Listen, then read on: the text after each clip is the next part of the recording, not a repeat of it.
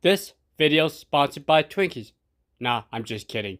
Okay, so if you're new to my channel, welcome. My name's Nathan, and I do a lot of vacuum reviews. And of course, it's a sunny day out there. I decided to throw some Twinkies at my vacuums. Let's see how well they do.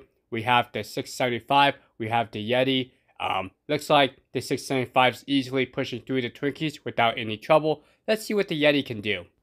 Well, it looks like the Yeedi's having no issues powering through the Twinkies, but let's not focus on the 675 or the Twinkies. Get those out of the way. Today, in this video, we'll focus on the Yeedi Max Raw Vacuum. And just a legal disclaimer, no Twinkies were harmed in the making of this video. They're all freshly packed in the wrappers. They're not damaged, maybe a little smushed, but you know what? They still taste wonderful. So let's go and have a quick Twinkie break. Alright, so there's actually three different versions of the Yeedi Raw Vacuum. There's the Yeedi Vac, the Yeedi Vac Max, the one that we'll be looking in this video, and there's the Yeedi Vac Station. Now, the main differences between the three models is battery life. The Yeedi Vac versus the Yeedi Vac Max has 110 minutes versus 200 minutes. Also, if you get the Yeedi Vac Station, as the name implies, includes the self-emptying bin out of the box. Now, all three models do have the capability of mopping, and also they are compatible with a self-emptying bin. Well, there's a saying, the scale doesn't lie. Yes, every morning I weigh myself, and unfortunately if I had one too many Twinkies, the scale will definitely let me know I've gained some weight. Alright, that's for another day. Okay, so let's go ahead and put down about 2 ounces of rice, and we'll see how well the Yeedi Vac Max does.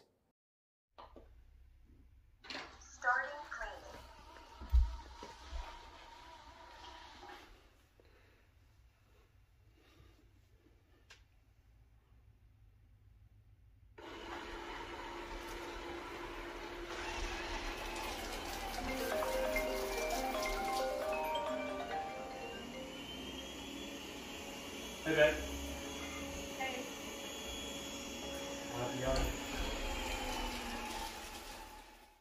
Alright, so I have to ask you guys a huge favor. So if it's possible, can you guys give me a big old thumbs up so you can encourage this little guy? He's trying his best to pick up this 2 ounces of rice. And of course, if the wife sees this giant mess, well, that would be the end of Raw Masters. These videos will be shut down. My raw vacuums will probably be given away or donated, and I'll be living in a doghouse for the rest of my life. I'm just kidding. But in reality, these raw vacuums do a pretty good job, and the results of the Yeedi Vac Max is actually pretty surprising. Now, once the Yeedi's done with the back and forth clean pan, we'll just finish up the area doing a perimeter sweep. Now, this raw vacuum does not have a dedicated wall sensor, but as you can see, it does a pretty good job going along the edges, and it just has a single side brush. I kind of wish it had a dual side brushes on different models. Also, it's not speed sensitive, so just be mindful it may scatter some debris around.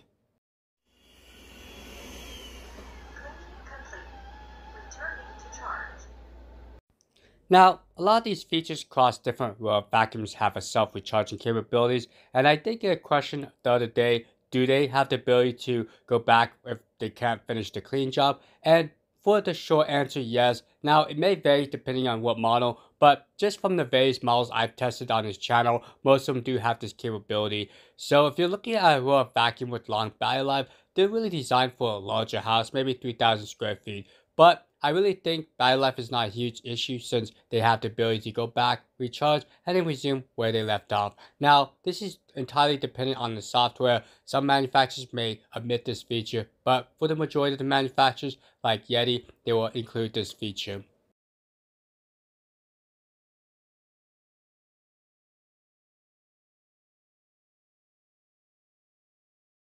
Okay, let's see how well the Yeedi Vac Max does. Now, if you recall, the dry weight of the dustbin was 6.825 ounces, so an ideal perfect score would be 8.825 ounces with 2 ounces of material, but at 8.795, 98.5%, not too bad.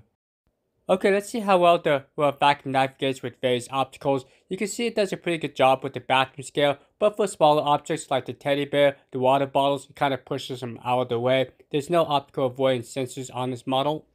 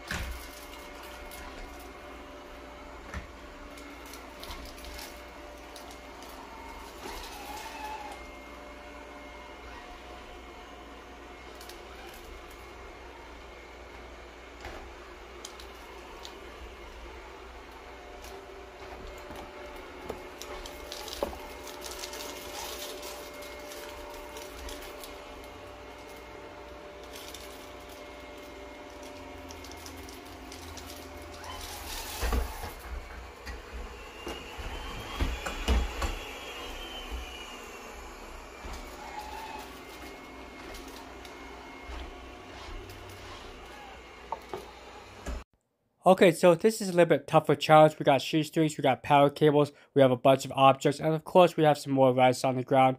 Now, you can see that the Yeti did struggle with the shoestrings, and we also struggle with the power cable. So my recommendation to you is to try to pick up the area. Don't leave a lot of strings around, or shoestrings, or this raw vacuum will probably get stuck. Now, there is a keep out zone in the application, so if you do have dedicated area for shoes, well, you can actually block off that area within the app. Now, in terms of mapping, it's very similar to a lot of these raw vacuums. Now, keep in mind this uses a camera-based system versus LiDAR, so it does take about 1 to 3 cleaning runs before it actually creates a map, and then from there, it will actually create its own rooms. Unfortunately, as a time of filming, it does not allow you to create your own rooms, but you have the ability to name the rooms. You can also do area select and keep out zones. Okay, so what do you guys think about the Yeedi Vac Max so far? Do you guys like it? Do you guys dislike it? Now, overall, I think this guy's doing a pretty good job. Kind of reminds me of like an upside down Oreo, or if someone took the top of it and eats the yummy frosting. You got the cookie on the bottom, you got the yummy frosting on top, and later on you eat the cookie top. Okay, so I did try to throw everything I could at the Yeti series, and it doesn't seem to stop these guys.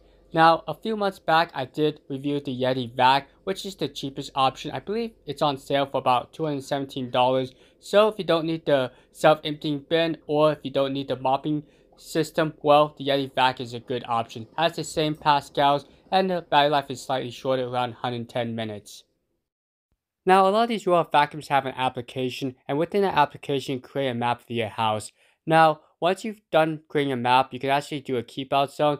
Now, the benefit of having a keep out zone is, for example, maybe you have a delicate instrument on the ground, or maybe you have water bowls, or in my case, a magical unicorn that does not like to get knocked over. Well, you could create an area over that, and the raw vacuum should be able to avoid it.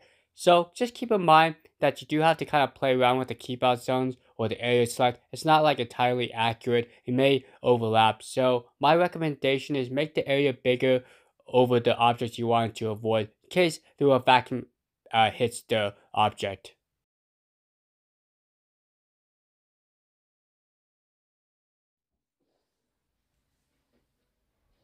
Okay, so let's look at the mopping system. Now on all three series, they're almost identical. Keep in mind that the Yeedi Vac does not include a mopping system out of the box. You do have to buy that separately, but that's why it's a little bit cheaper than the other two models.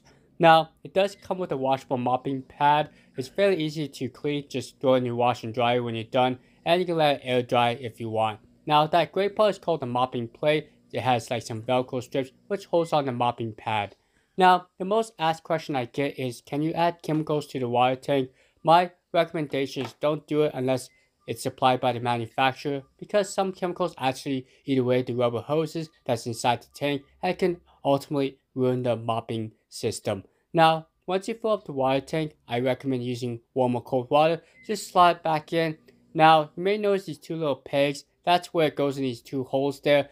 Just flip the robot upside down and just press down, and it should just snap in. The robot will also let you know that the mopping plate has been installed. Okay, so one thing I like about the Yeti series is it has a little carpet sensor. So when it's vacuuming, it actually boosts up the sensor.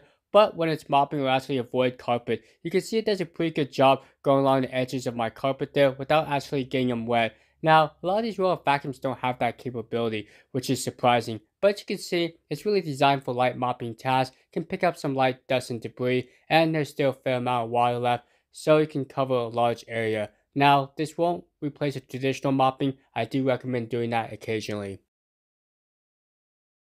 Alright, so last thing we're going to talk about is the application. Now, I am going to use the Yeedi Vac Station for this demonstration, but basically the application is the same across all three models.